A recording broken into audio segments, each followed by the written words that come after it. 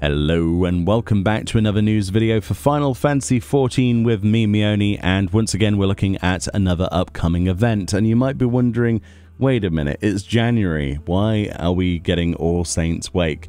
It's because unfortunately they weren't able to do it last year.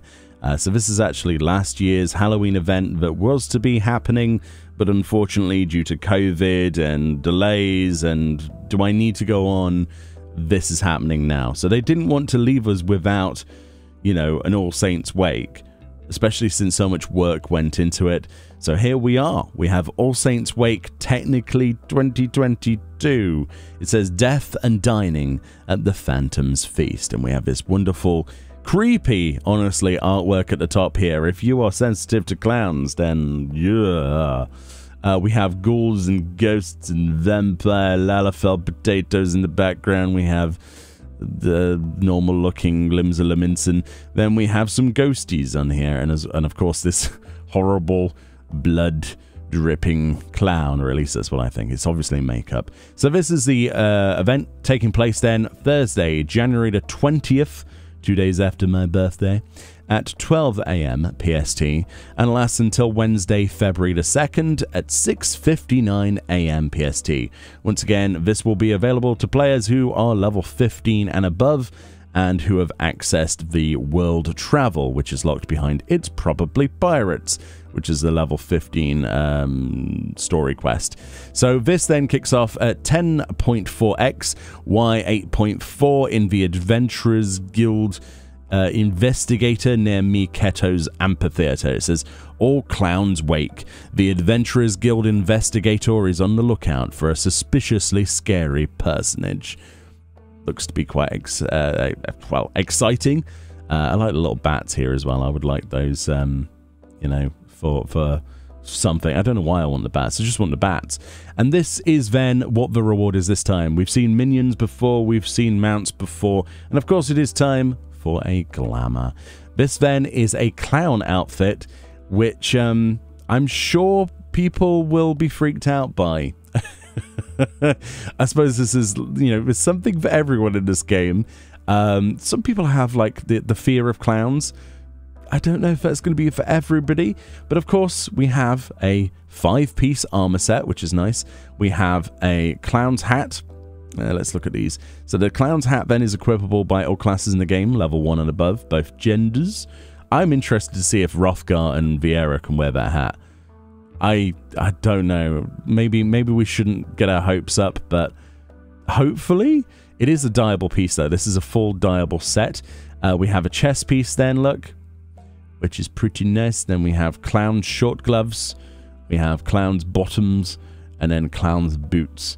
So that's the glamour in all of its glory. It is dyeable.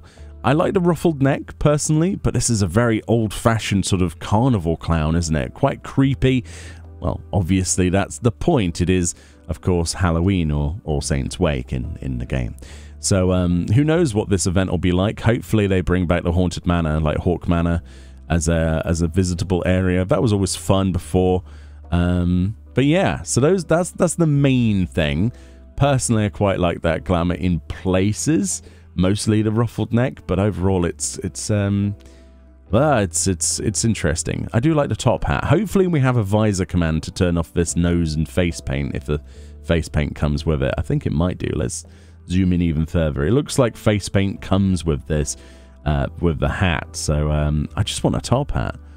I know I could probably go do like Dunscape or something to get a top hat, but you know what I mean? Just a regular top hat would be awesome. And then also we have the modern oh, it's not.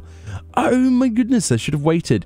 The Modern Cosmetics Clowning Around, the realm's premier publication on cosmetics, as well as a dating service, and for some reason politics. Thus, this a copy of Modern Cosmetic covers in detail techniques for painting an appropriately spooky clown pattern on one's face, used to unlock a new face paint at the esthetician. Oh, interesting. So before we've actually had face paint in the well, we got it in the cash shop now, but we had this before with like the bat and the spider sort of face paint. Oh, that's really cool. Oh, right. So the nose is probably a visor command. So we might be able to see the hat without this. And then the face paint is actually a cosmetic choice.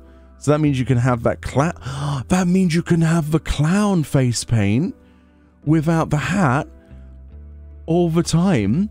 You could make a Kefka. You could make a Kefka glamour and actually have clown face paint to go with it. And it's just the right one as well. Oh, that's got me all kinds of excited to see people dressing up as Kefka now. That's freaking awesome. Oh, I'm really, really happy with this. And as well as that, we also get 2 housing items. I believe one of them is outdoor, one of them is indoor. That's nice. The outdoor furnishing is a haunted pumpkin set that says, quite why ghosts would wish to haunt an assortment of prize gourds is anyone's guess. Perhaps they were the vengeful spirits of runners-up in a vegetable growing contest. And also the indoors one is a tabletop item, which appears to be more pumpkin. Oh, it's like flowers out of a pumpkin, like a pumpkin vase. Ghosties around it that says, what does one call a gourd capable of supporting plant life? A Gordon. Oh, that's terrible. Is that Koji Fox? Koji, are you serious? The man's puns and jokes know no bounds, and I have to say it's probably him responsible for that. It's somebody on that team, and he does most of the translation work, so shame, sir, shame. But what a fantastic event. I think these rewards are really cool now, actually. I was a little bit worried that the face paint was part of the hat, but it's a separate entity, and that offers so many options of cool, like, Kefka ideas, and, like I say, other ideas as well.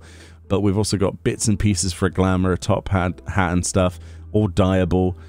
Yeah, get it whilst it's available until it goes into the cash shop next year, because that's usually what happens. What a fantastic lineup of event items. 2 housing items, specifically 1 indoor, 1 outdoor. Perfect. A cosmetic item for your character for face paint that will be able to be used on your Viera and probably Rufka. We'll wait and see. And then a glamour set. It remains to be seen if we can wear the top hat on a Rufgar, though. That must happen. We need that to happen, and hopefully the bunny ears just stick out the top of the hat. But anyway, let me know what you think about these event items. If you're excited for technically All Saints Wake 2022. I don't know if there'll be 2 All Saints Wakes this year, or if this is now the new spot for this, or if is there going to be 2 2022 All Saints Wakes, or are they going to skip it in October? We'll have to wait and see. Anyway, thank you so much for watching. I'm excited for this event. I'll show all of the stuff in the game when obviously it's available. Have a good one, and I'll see you all next time. I'm excited to see what people think of this. But yeah, I can't do a Kefka laugh, but that was my terrible attempt. Bye-bye.